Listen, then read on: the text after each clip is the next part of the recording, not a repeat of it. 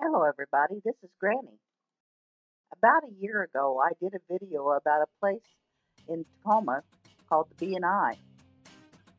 The B&I first started as a hardware store in 1946 by the owners Irwin and Bradshaw. Over time, it became something much more. The owners started adding things that were non-hardware items. In 1948, they added a carousel and then an elephant and some chimpanzees. Around that time, it became known as the B&I Circuit Store. In the 1960s, they began adding well-known celebrity appearances.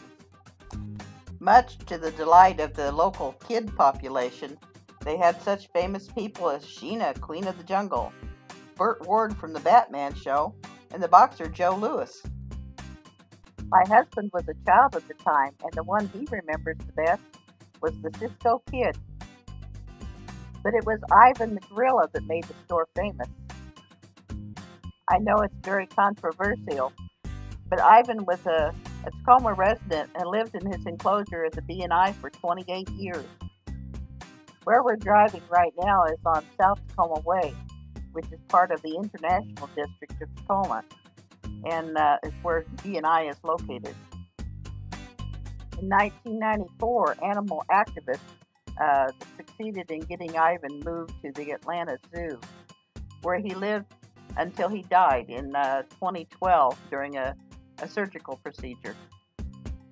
In 2016, Tacoma honored him with a bronze statue outside their Tacoma Zoo, and I'll show that to you later.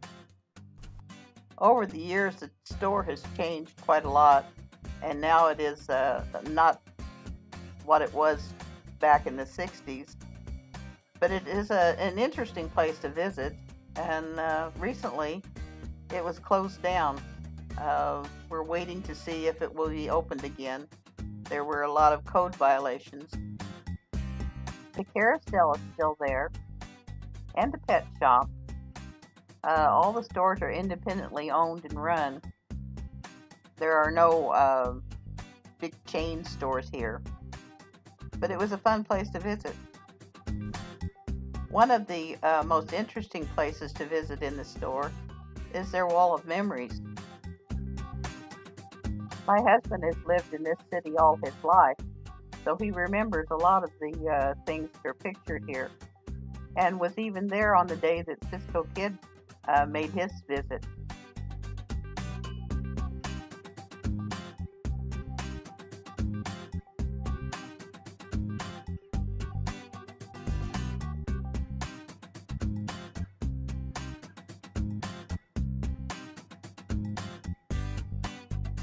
He tried to find himself in this picture, but I think he was just outside the view of the camera.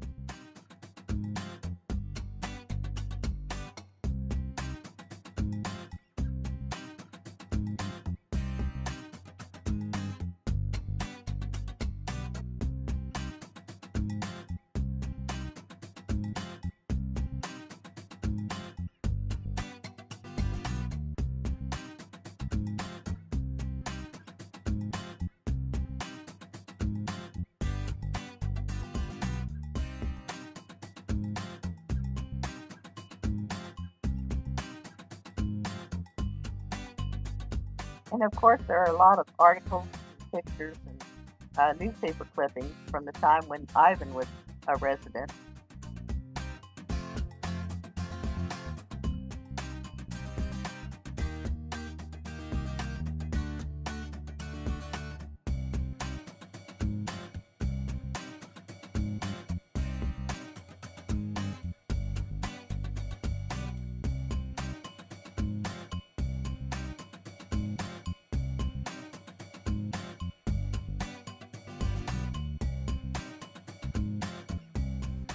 They even conduct tours through Ivan's enclosure, or at least they did.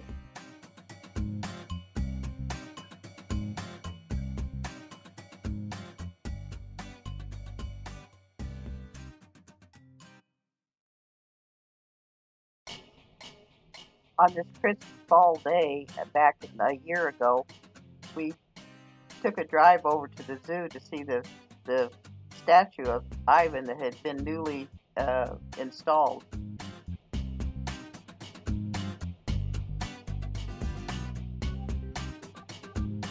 This is Point Defiance Park, where the zoo is located, and the statue is just outside the zoo entrance.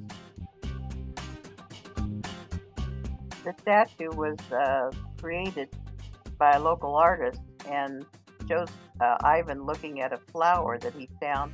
This was from some pictures taken when he was released into his enclosure at the Atlanta Zoo. That's all for today, so goodbye.